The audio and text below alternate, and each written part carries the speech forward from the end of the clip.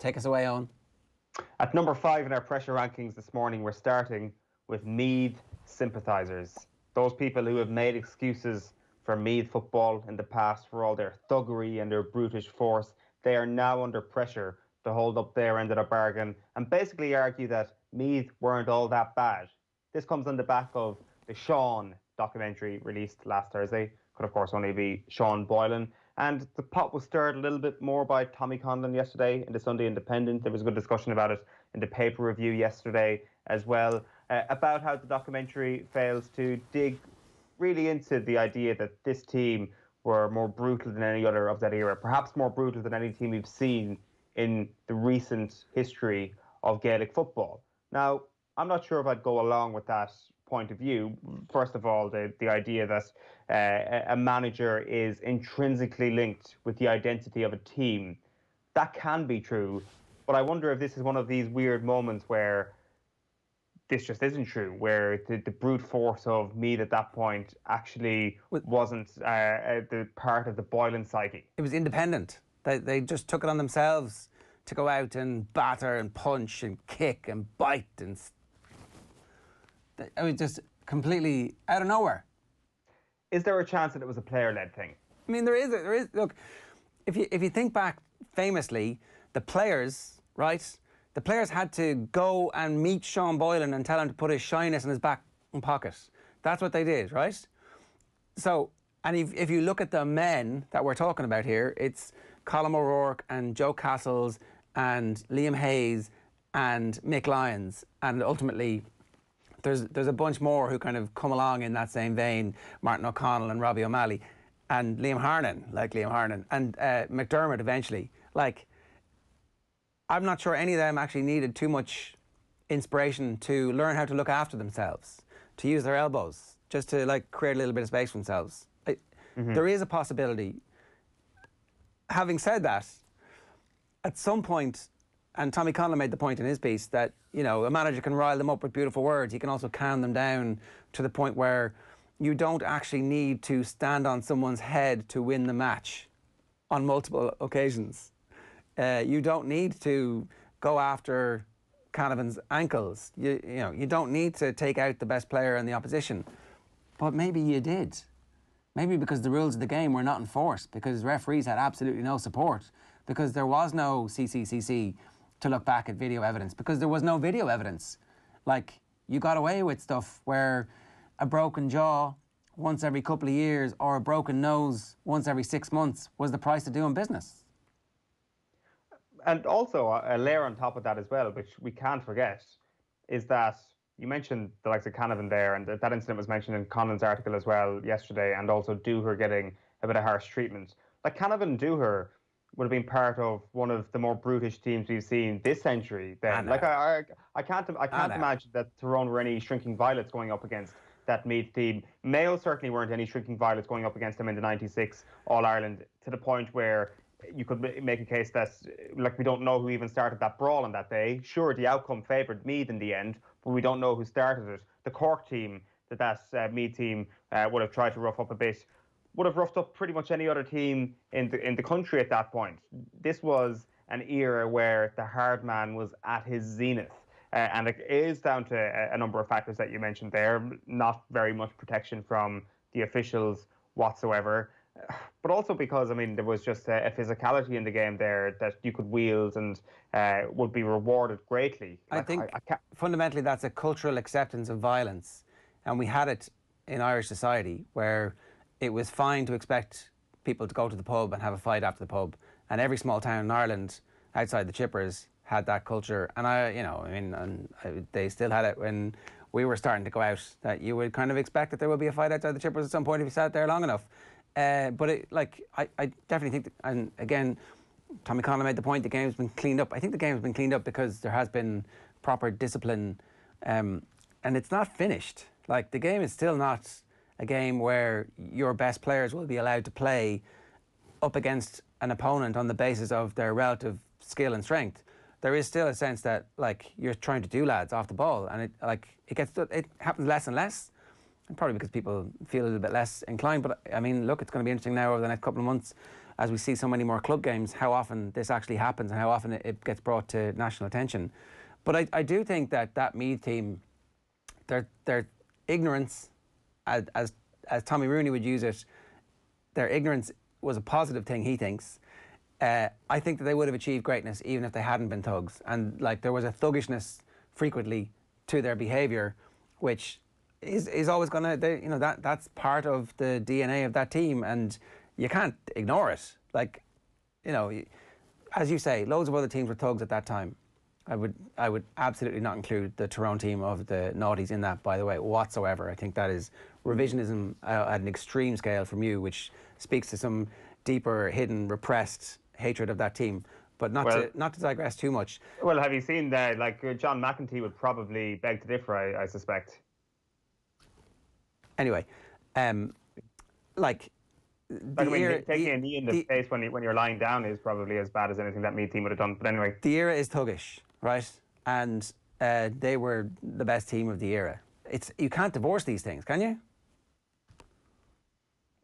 No, you can't. There was a essential hallmark to what this Meath team was. And they were the best at doing it. I still feel in a certain way that they were probably more innovative in these situations than other teams. That they were the best thugs. They were the best thugs. Yeah, they were definitely smarter. They were definitely luckier in the violent situations as well, like the '96 brawl. Like that was like if it goes the other way and Meath's best player gets sent off and somebody who's not Mayo's best player gets sent off, Mayo probably win that All Ireland, and then all of a sudden we're like that brawl that Mayo started and how well that turned out for them. Yeah. Like just one last thing on this, like the winners usually write history. Except for in GEA, it seems, where the winners are often tarred with this thing of, God, they did it in a very dirty way. Remember when Dublin pulled down all those Mayo lads before the All-Ireland in 2017?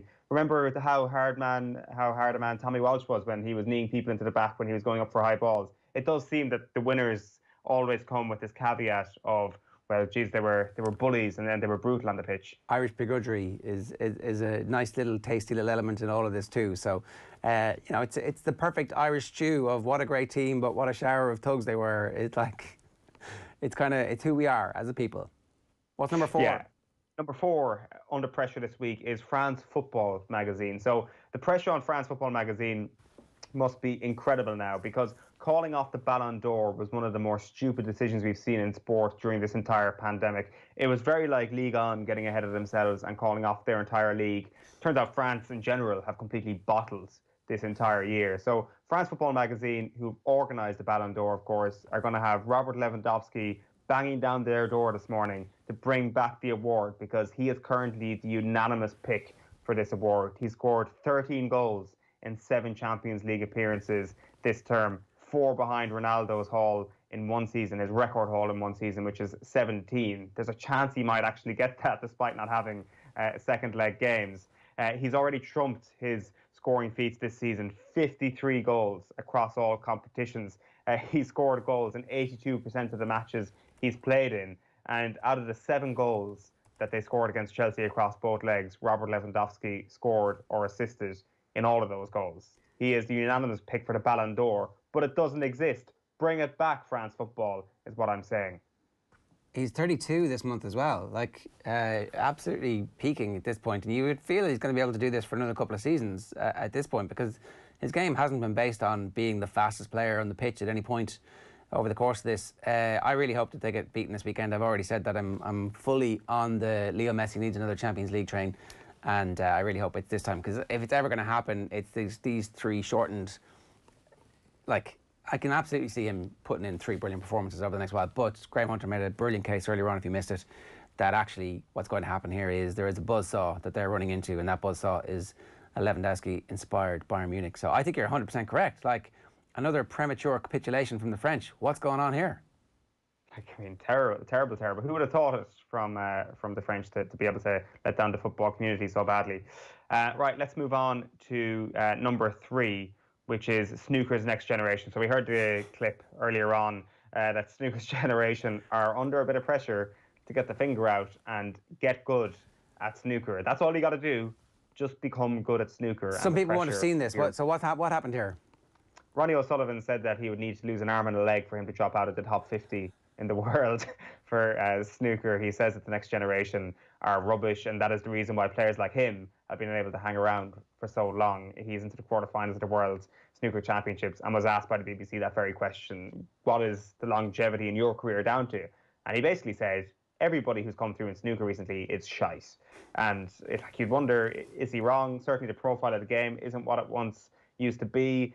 We certainly look out for players like Ronnie O'Sullivan more than we do for any young player. But if you're one of the younger generation, and when I say younger generation, I mean anybody under the age of 30, 35, playing snooker, listening to this, you're like, Jesus, let me actually get my ass in gear here and prove to you that, no, even if you have all the limbs of your body attached to you, I will be able to beat you in snooker. Like, somebody needs to come and give Ronnie O'Sullivan a good beating, one of these younger players.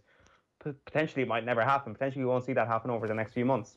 For anybody who missed the interview, it's worth digging out. Eurosport have put it up on their official Twitter channel, so you can see it. But at the end of that little short outburst, it was less than 50 seconds. The interview goes, well, they're not that bad, but just in case you say anything else, away we go. I'm like, come on. He's obviously on the verge of unleashing here. Name names, cracked necks, cash checks. Let's see it, Ronnie. This is our Gillette pressure rankings. 5's Meath sympathisers, 4 is France Football Magazine, 3 is Snooker's Next Generation. What's number 2, Owen? I'm going for Manchester City here. Like, you can replace this with any of the big 3 or 4 teams left in the Champions League if you want, but we've been here before. We know that when you talk the talk of taking a selfie in front of the Sky News story that your European ban has been lifted, you've got to walk the walk by way of actually winning the European competition. Now, of course, they were never going to be banned from this season's competition, but it will still be one of these Twitter moments on at the weekend. It's a Saturday they're playing. It will be one of these Twitter moments where everybody will start sharing the picture of Pep and his mates in that selfie if they get knocked out of the Champions League. They immediately put the pressure on their shoulders where they have to win a Champions League in the next 3 seasons, and they have a phenomenal chance this year, not least because Bayern Munich and Barcelona have been drawn against each other. I know Graham says that Barcelona aren't much of a challenge to anybody, but it is still Lionel Messi. So either Messi or potentially the strongest team in the tournament are going to be taken out, and Manchester City don't need to do the work themselves on Friday night. It is an amazing opportunity for Pep Guardiola. They looked really good on Friday night, although they got very fortuitous. 2 big errors from Raphael Varane. This is the opportunity, but it is also the high-pressure scenario for them. It's funny, last week I was going to make the case that why is nobody saying that everybody should be buying Varane? He's a perfect defender. It's getting to that point of his life where he's actually going to be superb, and he'd be brilliant in that. Anyway, I'm glad I never actually made that point publicly. Number 1 on your pressure rankings. Brooks Koepka is number 1 on our pressure rankings this morning. I love Brooks Koepka. Everybody knows that I love Brooks Koepka. But, you know, when you play with fire, you're going to get burnt eventually. So on Saturday night, for anybody who missed this, Koepka was asked how he felt about starting the final round of the PGA Championship, chasing his good old buddy, Dustin Johnson. So this is a year after Johnson nearly ran him down at Bethpage, a 2-time defending champion of the event and a 4-time major winner, of course. Koepka decided it was time to show Johnson, what it's all about, aka how many majors I've got. And he says, I mean, I like my chances. When I've been in this position before, I've capitalised. I don't know. He's only won 1 major. Koepka proceeded to shoot a 4-over par round of 74 yesterday, and it's well written on the ESPN website where he beat exactly 1 player, Jim Herman, out of the 78 he was competing against. So to say that this blew up in his face, to say that the pressure got to him is a bit of an understatement. Afterwards, he said, every time I hit it in the rough today, I probably got the worst lie I've had all week. Hey, it wasn't meant to be. 3 in a row. You're not really supposed to do 2 in a row looking at history, but that's all right. Got 2 more majors the rest of the season, and we'll figure it out from here. There was a brilliant graphic at the start of coverage where he was going to become the youngest player to win 5 majors.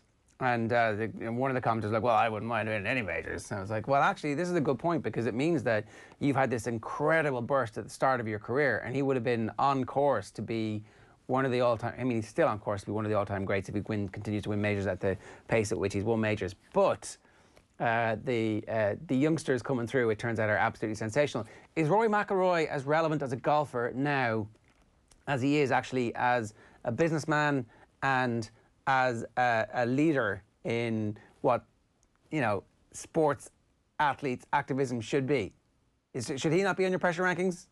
It's a good point. Like Rory McIlroy comes into the story just by dint of the fact that he defended Dustin Johnson. Like he said, it's hard to knock a guy who's got 21 wins on the PGA Tour, which is 3 times what Brooks Koepka has. So Rory McIlroy turned into the guy who's like backing up Dustin Johnson, rather than turning into the guy who's actually going to challenge Brooks Koepka and challenge the people who were on 10 under par going into the back nine on a Sunday afternoon. Like, it's been a terrible resumption after the lockdown for Rory McIlroy. What we forget, though, is that he went into lockdown as world #1. He surely has it in him to get into contention in the Sunday of Major sometime soon. So Okay. I'm not buying that just yet, that he is just an activist. Fair enough. We're going to talk with Joe Malloy about the golf in some detail in just a moment. The pressure rankings today, the Gillette pressure rankings, we do them every Monday here. You can get involved. 0879 180 180 is the number to WhatsApp your ideas to, and we have a prize to give away. We give the prize away on tomorrow's show for people who've been suggesting stuff for us. There is some breaking news. Jadon Sancho has boarded the plane to Switzerland with Dortmund for their training camp. Should Ed Woodward be #1 on the pressure rankings? We're going to come back to this during Deal or No Deal with Phil in just a couple of minutes' time.